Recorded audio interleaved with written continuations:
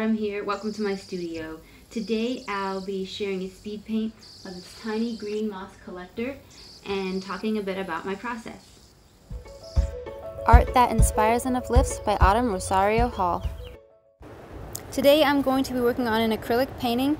I'm going to start rather loosely by blocking in the figure and the background. This is Sweet Tiny Green Moss Collector. She is a character from my collection of short stories called Tales from the Scraggle Wood. This is the first illustration that is going to accompany her story. Sweet Tiny Green Moss Collector had many seasons to her life. They cycled over and over like repeated footsteps, spiraling ever outward. Bit by bit, basketful by basketful, she sows moss, always knowing a little more is needed. Sweet Tiny Green Moss Collector is a recurring character in the Tales from the Scraggle Wood. She is often seen along with mosslets, these little hedgehog-like creatures that spread moss wherever they grow. For this painting, I have her sitting on an old bottle, which if you ever take a hike in the woods or a local park, you'll see that there's usually lots of trash in the woods. Oftentimes you'll find old coffee cups, beer bottles, pop cans. So including those elements is an important part of the Scraggle Wood, because I don't want to gloss over the fact that our woods are full of trash. The Tales from the Scraggle Wood also focuses more on urban wild places instead of old growth forests. Those places are usually sort of in transition, and you can find all sorts of odd bits and ends growing there or just within them.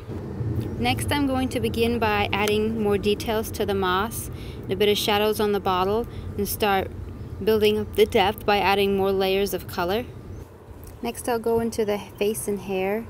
For this next clip, the camera did shift a little from where I placed it, so I apologize. You can't see as much of the details on the hair, but for hair I usually just build it up with short tiny strokes over and over. Use mostly the same technique on the moss and most of the details for the painting.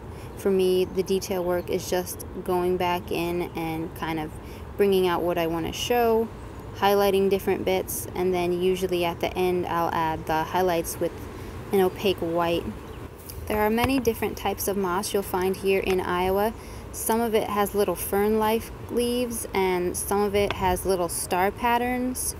The moss I use for this painting, as you can see, is the one that has a little bit more of fern-like tendrils that tend to come up taller than the bed of moss. I've spent a lot of time observing moss. I have a bunch of photos of it on my phone, and I even have tried growing little bits of it in terrariums or plastic containers. So I've had a lot to study from to get inspiration for this collection of paintings. Next, I begin working on her basket, which is sort of behind her. This is where Tiny Green Moss Collector puts most of the moss she collects. She also has a little satchel for it, which isn't shown in this picture.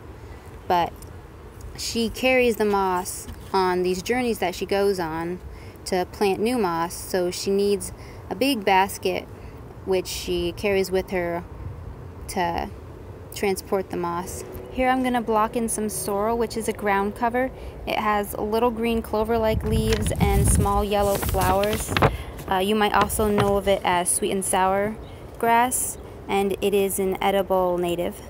I'm also really excited about this little frog. It's the first cuter type frog I've ever painted, so I was happy to have her with the little green moss collector. If you've enjoyed this video, please let me know.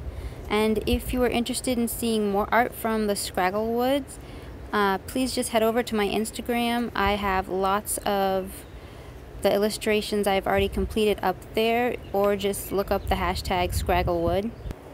My Insta is autumnrosariohall.art. Thanks so much for joining me for this speed paint. In the finished painting, you'll see I added a lot more foliage to the background, which I didn't have time to film. Here is Tiny Green Moss Collector.